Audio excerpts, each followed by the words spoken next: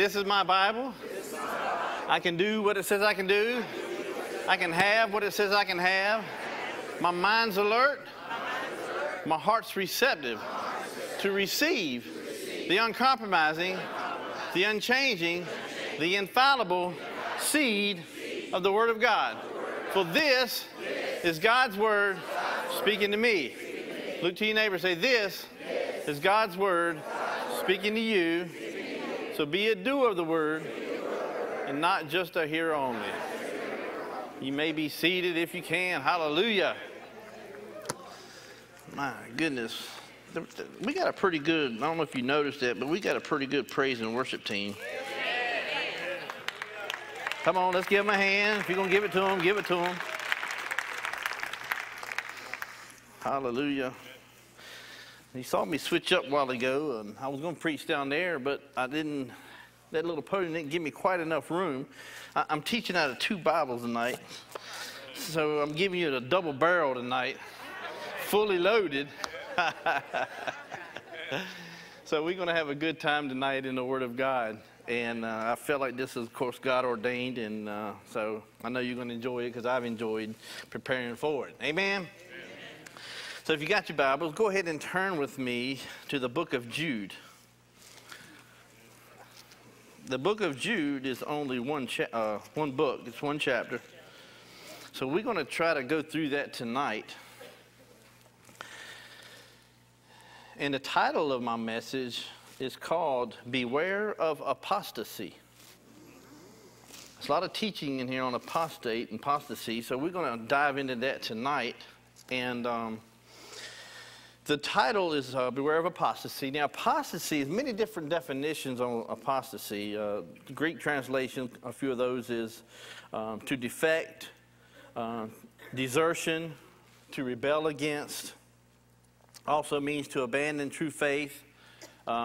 Apostasy also means false teachers, worldliness, denying Christ, unbelief or unbelieving, forsaking worship. Forsaking worship. And we talked about, did a message on worship about worship is a godly lifestyle, but forsaking worship, moral lapse in judgment. And this was interesting, and defective knowledge of Christ. Defective knowledge of Christ. Let me talk about that for a minute. It's not a defective Christ, because there's no such thing, but defective knowledge of Christ. And I was thinking about that, you know, and sometimes, you know, you order a crib or whatnot, and when you order stuff on Amazon, a lot of times it comes in boxes, and something you got to put them together. And if you don't read the directions or understand the directions, you just start putting something together like us men like to do. I don't know if it's because we don't like being told what to do or think we just can handle it without reading directions, but how many have been in that situation several times? And then you had to go back, take it apart, and start over again. I know I've done the same thing. We don't like reading directions. I don't know what it is, but we can look at a picture and we think we got it. But when you know, if you don't know how to put that thing together, if it don't work for you, or like you know, you can order engines online. I know Andrew Brazy ordered four-wheelers, and they came in pieces, and he had to put them together. I thought that was pretty impressive to do that. But if you get the parts and you get the right directions, but you don't follow the directions, and you put it together, or you try to put it together, it's not a defection on the part of the product. The defection is in the knowledge of the product. It's not knowing the product, knowing how the product works, knowing how to put it together. So it's the same way with the Word of God, defective knowledge of Christ. It's not that Christ's Word is defective. It's just that we don't have a full understanding if the Word is not working for you, if it's not producing life in you, if it's not producing the promises of God that He promises us, then it's not a part of defectiveness on Christ. The defectiveness is on us, the knowledge of us not understanding what Christ has promised us. You understand? So defective knowledge of Christ is one of the definitions of apostasy. So we're going to get right into the word here. We're going to start with verse 1.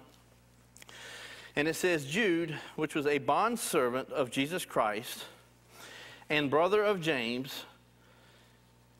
And this is who he was writing the letter to. It says, to those who are called, sanctified by God and the Father, and preserved in Jesus Christ. Mercy, peace, and love be multiplied to you. So Jude was sending a letter to what you called born-again Christians. He was sending a letter, he was writing a letter to the church. So let's look at verse 3. It says, Beloved, while I was very diligent to write to you concerning our common salvation,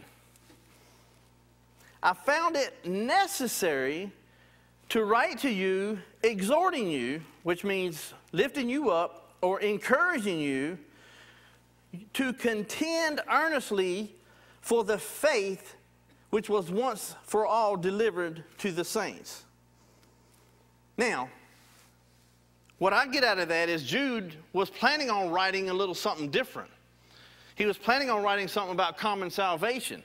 And it says here in the study Bible, the verse implies that Jude had intended to write a letter on salvation as the common blessing enjoined by all believers, perhaps to emphasize unity and fellowship among all believers, and to remind them that God is no respecter of person.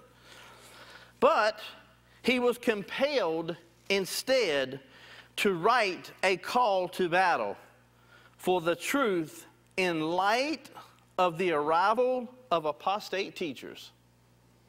So what here Jude is saying is, hey, I intend to write to you about common salvation, but I think it's more important that I write to you concerning apostasy. That's what he's saying. So if Jude thought it was necessary to write it, I think it was necessary for me to read it. Amen? So I'm going to teach it to you. Amen? So it says in here, verse 4, it says that, for certain men have crept in unnoticed, which is talking about the church, who long ago were marked out for this condemnation, ungodly men who turn the grace of our God. We've had a lot of teaching on grace. You've heard a lot of teaching on grace. Who turn the grace of our God into lewdness, which is gross immorality or some type of shameless lifestyle, and deny the only Lord God and our Lord Jesus Christ. Now, certain men go unnoticed. These were people that were infiltrating. They were false teachers pretending to be true, who on the surface looked like the real thing, but whose intentions were leading people astray. Amen? Now, we live in a society where we have a lot of accessibility to good teaching, but there's a lot of accessibility to bad teaching. That's right. So, especially Christians, we can, just because you hear somebody preaching doesn't mean that's the true word of God. I mean, you got churches now that are changing their bylaws to accommodate sinful lifestyle. You got denominational churches that are changing their bylaws to accommodate homosexuality, to appease them. But that's not what the Word of God says. So here at Victory Life Church, we're going to teach what the Word of God says. Amen? So it says here in verse 5, but I want to remind you, though you once knew this, that the Lord, having saved the people out of the land of Egypt, afterward destroyed those who did not believe. Now, you've heard that story before. You know that the children of Israel were rescued, and Moses took them out of the land of Egypt. And the promise that God intended for them to do was go to the promised land. That was his intentions. I'm going to give you a land of milk and honey. But because of their disobedience, listen to me now, because of their disobedience, the people that were rescued out of Egypt, they didn't ever see the promised land. The ones that were 20 years and older were not allowed to go into the promised land. Even Moses didn't go into the promised land. And that was because of their own disobedience. Amen?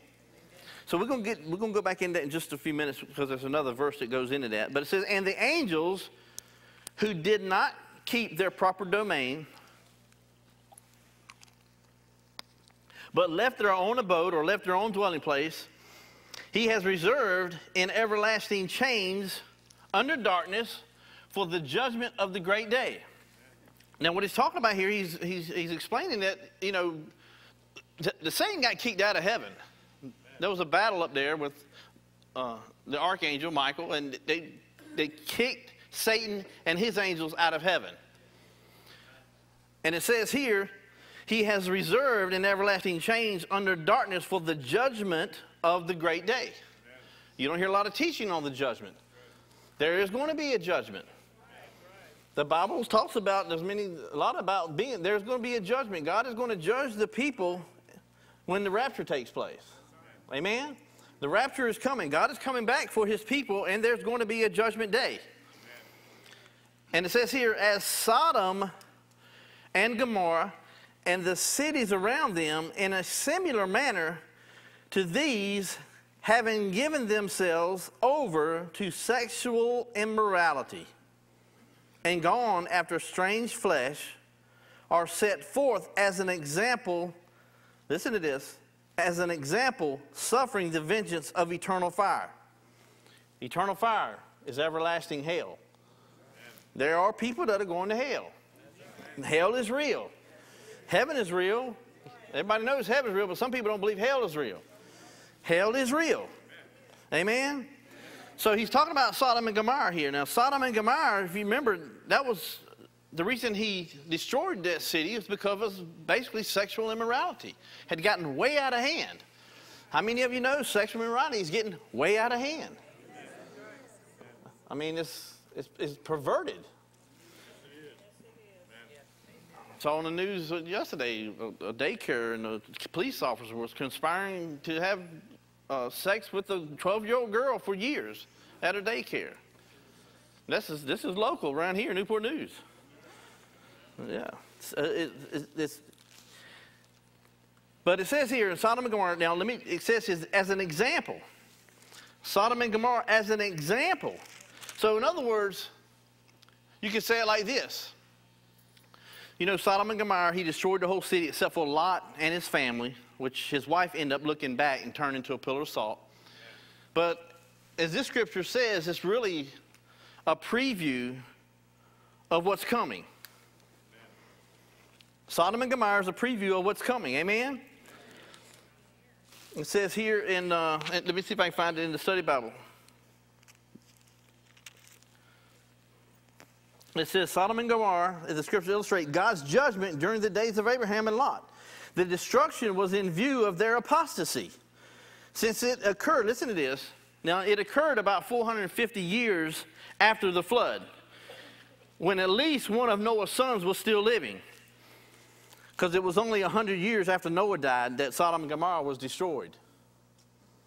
So, in other words, what I'm saying is they had been taught the judgment of Christ because of the flood. But they refused. They rejected Jesus Christ as their Lord and Savior. Amen? You follow me? Amen. So it says here, strangely, have set forth as an example, suffering the vengeance of eternal life. Likewise, also these dreamers defile the flesh.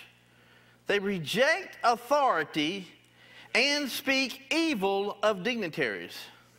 Now let's look at 2 Peter chapter 2, verses 10 through 12. This message tonight is kind of like, it's a Bible study.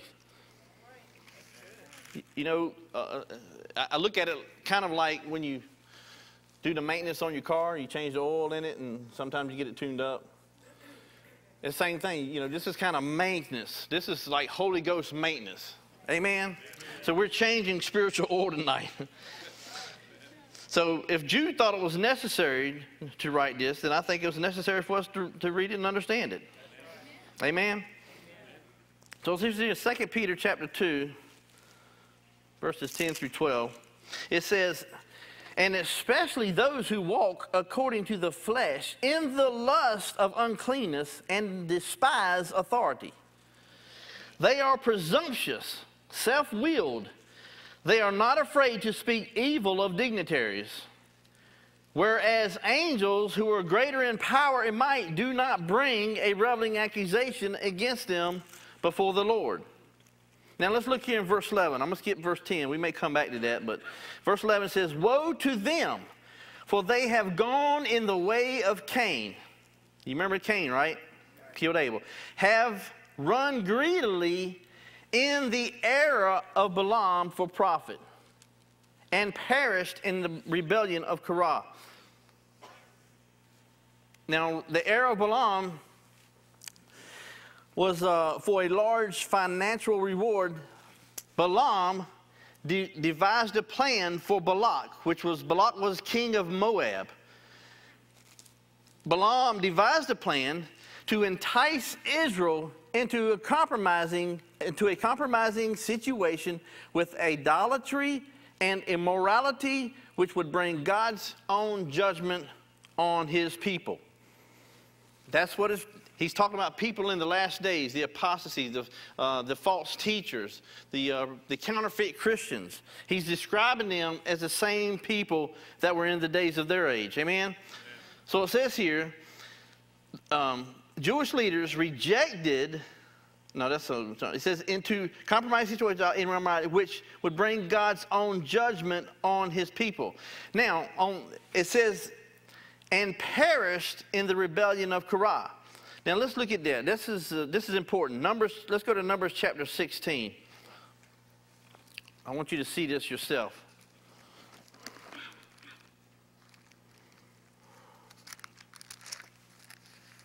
Are you still with me? In the last days, there are going to be perilous times. Amen? There's going to be men in sheep's wools, right? Preachers in sheep's wools. All right, here we go. Let's look at, I'm going to skip around just to save some time. I had originally wanted to read a little bit more, but let's look at verse 2. And they rose up before Moses. Well, in verse 1 it says Korah, and the son of so-and-so. Korah and his men, let's look at verse 2. Korah and his men rose up before Moses, and some of them, children of Israel, there was 250 leaders of the congregation. Representatives of the congregation, men of renown. They gathered together against Moses and Aaron. So here we have Korah and his people are coming against Moses. You know, Moses was the leader that got them out of Israel, who God appointed, right? Now let's look down, and then let me explain. Let me paraphrase this a little bit. Moses had a confrontation or argument, or he was listening to the complaints of Korah. Korah was saying, why do you think you're above us? Why do you think you're called to do this? So let's look at verse 16. And it says, and Moses said to Korah, tomorrow you and all your company be present before the Lord, you and they as well as Aaron. Aaron was on the side of Moses. In verse 20 it says, and the Lord spoke to Moses and Aaron, saying, separate yourselves from among this congregation, that I may consume them in a moment. God's saying, get away from them. Separate yourself from them. They're causing division in your church. They're causing strife. Amen? They're causing jealousy. They're being ungodly, right? So let's look at verse 28. And Moses said, by this, talking to Korah, by this you shall know that the Lord has sent me to do all the things of these works. For I have not done them of my own will. Verse 29 says, if these men die naturally, like all men, or if they are visited by the common fate of all men, then the Lord has not sent me to do this. But verse 30 says, but if the Lord creates a new thing, and the earth opens its mouth and swallows them up with all that belongs to them, and they go down alive into the pit, then you will understand that these men have rejected the Lord God. Now let's look at verse 31. Now it came to pass, as soon as he stopped speaking, as soon as he finished speaking, all these words, the ground split apart under them, and the earth opened its mouth and swallowed them up, with their households and all the men with Korah and with all of their goods. So Jude was trying to explain to the church that ungodly men may creep in, but God's judgment will be upon them sooner or later. So he's explaining to them that he was comparing the people in that church that was causing division to the people with Moses. You follow me? Now let's look at verse 12.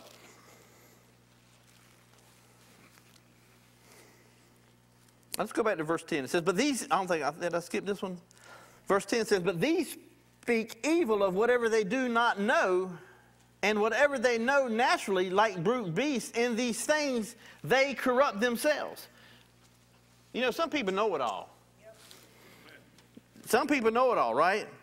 But he's talking about basically the world here. There's people that are intellectually arrogant and spiritually ignorant. You know, you can have people that are smart, got good common sense, they're smart intellectually, but spiritually they don't have a clue. Amen? So that's what he's talking about here. And let's go to verse 12. These are spots in your love feast.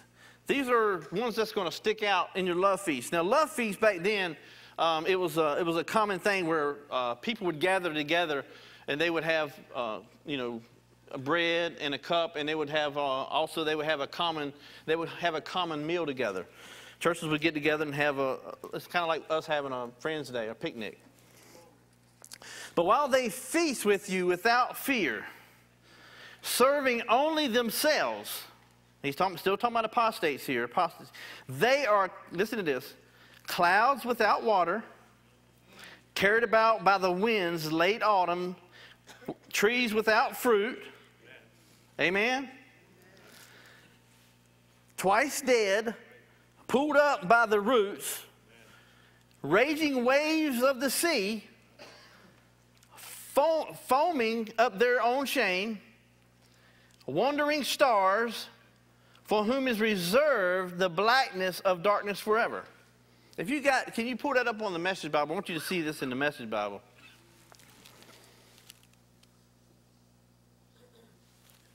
If they got it, I didn't write it down. But anyway, Jude spends a lot of time here describing the people that are they're apostates here, the people that are ungodly. So he says, like clouds without water. Does he have it here in the Message Bible? It's Jude. It's Jude 12 and 13. There we go. It says, nope, it's 12 and 13. Well, we'll go on. Okay, those people, those spots, he's talking about those people are warts on your love feast. As you worship and eat together, they're giving you a black eye, carousing shamelessly, grabbing anything that isn't nailed down. They're puffs of smoke pushed by gusts of wind. Late autumn trees stripped clean of leaf and fruit. That means they'll never produce. Amen? Doubly dead. I don't know what that means. You're dead, but doubly dead. Pulled up by the roots. Wild ocean waves, leaving nothing on the beach but the foam of their shame, and lost stars in outer space on their way to the black hole. You know, there are black holes in the space. And you know, scientists still ain't figured out when a black hole ends up getting a star that has diminished, they cannot find out where it goes. There's no trace of it. Once it goes in that black hole, it's over. It's done. It doesn't come out somewhere else. It's over. Scientists can't figure that out. But anyway, it says here, clouds without water. This is apostates, listen to this, promised spiritual life, but are empty clouds which bring the hope of rain, but actually deliver nothing but dryness and death. And trees without fruit or apostates hold out the claim of providing a spiritual feast, but instead deliver famine. Dead trees, doubly dead trees will never yield fruit, and regardless of what they say, will always be barren because they are uprooted. Raising waves. Apostates promise powerful ministry, but are quickly exposed as wreakers of havoc and workers of worthless shame. And wandering stars is this. These most likely refers to a meteor or shooting star which has an uncontrolled moment of brilliance and then fades away forever into nothing. Amen? Apostates promise enduring spiritual direction but deliver a brief, aimless, worthless flash. That's what's going to be happening in the last days. So always know the Word of God. And that's the best way to see if somebody is teaching you the Word of God is to know the Word of God yourself. Amen? Amen. That's the best way to do it is get into the Word. Amen. Study it. Meditate on it. Amen? Hallelujah. It says here in verse 14, it says, Now Enoch, the seventh from Adam, prophesied about these men, also saying, Behold, the Lord comes with 10,000 of his saints to execute judgment on all. How many? Who's going to be execute judgment on? All. To convict all who are ungodly among them of all their ungodly deeds, which they have committed in an ungodly way, and all of the harsh things which ungodly sinners have spoken against him. Now, let's look at what he talks about being people that are ungodly. He describes some of them in verse 16. What are they? They are grumblers, complainers, walking according to their own lust. And they mouth great swelling words, flattering people to gain advantage. I said their mouth swelling words, flattering people to gain advantage. They tell people what they want to hear for their own profit rather than proclaiming what the true Word of God says. Amen? They speak arrogantly, even magnificently, but with empty, lifeless words of no spiritual value. And it's void of the powerful substance of the Word of God. So let's move on here. Verse 17, it says, But you, listen to this, thank God for us. But you, beloved, remember the words which were spoken before by the apostles of our Lord Jesus Christ. Hallelujah. How they told you that there would be mockers. Mockers are people that ridicule, imitate, mimic. In other words, they're counterfeit. There'll be counterfeit in the last time who will walk according to their own ungodly lusts. In other words, they're going to walk after their own desire. Self-satisfaction. We're living in a day, folks, of self-satisfaction. Amen? These are sensual persons who cause divisions, not having the Spirit. Verse 20 says, now verse 20 and 22, we can breathe a little bit. This is going back to what I think Jude initially wanted to write when he says, I was going to write to you about common salvation. This is the good part of this. It says in verse 20, But you, beloved, building yourself up in the most holy faith. How do you build yourself up? Praying in the Holy Spirit. You want to build yourself up in faith? Pray in the Holy Spirit. Verse 21, keep yourself in the love of God. How do you do that? Pray in the Holy Spirit. Amen? Pray in the Holy Spirit. Keep yourself in the love of God, looking for the mercy of our Lord Jesus Christ unto eternal life. Amen? Praying in the Holy Spirit.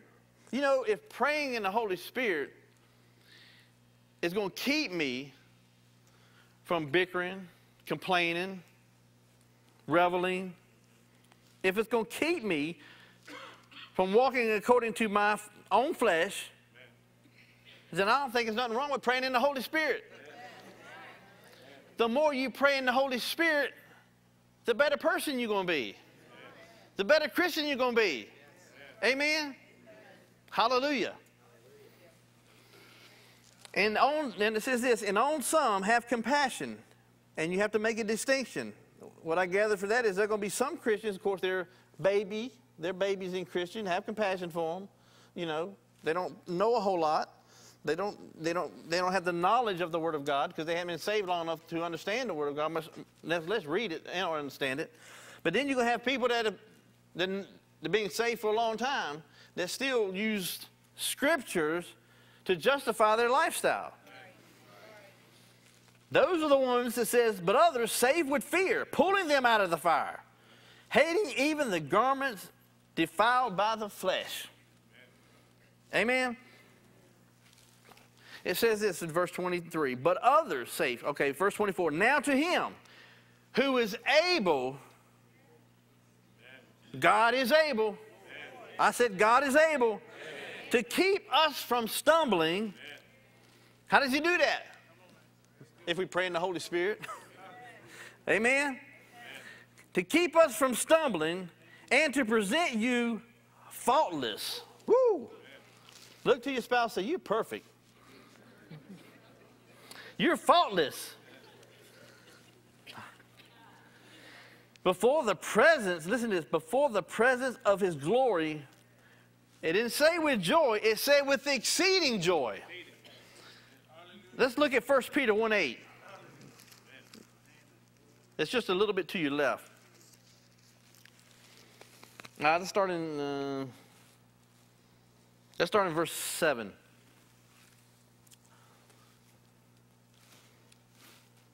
It says that the genuineness of your faith, being much more precious than gold that perishes, though it is tested by fire, and be found to praise, honor, and glory at the revelation of Jesus Christ. In other words, you are going to be tested. We all know we go through trials and tribulations. But here it says if you go through it and you give praise, honor, and glory to God, not only is that edifying you, but it's giving glory to God. Amen? So whom having not seen, you love. Even though you hadn't seen God in this place, you love. Though now you do not see him, yet believing. So when you believe, you rejoice. With joy inexpressible and full of glory. Some of you ain't getting that. Come on up, singers. Listen to this. Let me read it again. Yet believing, when you believe, you rejoice with joy unexpressible and full of glory. There's power in joy. I said there's power in joy. You know, joy is the dominant expression in heaven. Joy is the dominant expression in heaven. So when you want to bind something on earth, like it's bound in heaven, you rejoice about it. So when you want to loose something on earth that's already been loosed in heaven, you rejoice about it. Because the joy of the Lord is your strength. Your strength comes through joy. Joy is the dominant expression in heaven. So you want to get connected and stay connected to the Heavenly Father. The best way to do that is through your joy. Not through somebody else's joy. It's through your joy, which is the dominant expression in heaven. Hallelujah. I said your joy is the dominant expression in heaven. How many of you are joyful tonight? I said, how many are you joyful tonight? I'm going to finish with this. I'm going to wind this up. Let's go back to 1 Peter. I'm going to look at verse 13 and 15 from chapter 1. Y'all get ready. Therefore, gird up the loins of your mind. Now, I researched that. It says, gird up the loins. That was a phrase like we would say, roll up your sleeves today. Because back in the day, everyone, male and female, they would wear tunics. They would wear tunics. Even the men would wear tunics. And they would wrap their loose articles in they're loose, they would even roll the bottom of their robes up and tie it with the belt because they could be more free, especially in work, you know, because it's like a gown. And they didn't want that. So it says, gird up your loins of your mind. In other words, they would tighten things up. So I encourage you tonight to tighten things up in your mind. Amen? It says, tighten things up in your mind. Be sober. And rest your hope fully upon the grace that is to be brought to you at the revelation of Jesus Christ. Listen to this. Verse 14, as obedient children, not conforming yourselves to the former lusts, as in your ignorance when you did that, but as he who called you is holy, you also should be holy in all your conduct. Or should I say half your conduct? Some of your conduct you should be holy. It says to be holy in all of your conduct. Amen? Not some of your conduct, all of your conduct. Let's stand and give God praise right now. Let's stand and give God praise. I said, let's stand and give God praise. Things happen when you give God rejoice. When you rejoice in the Lord, things happen. Hallelujah. Hallelujah. Glory.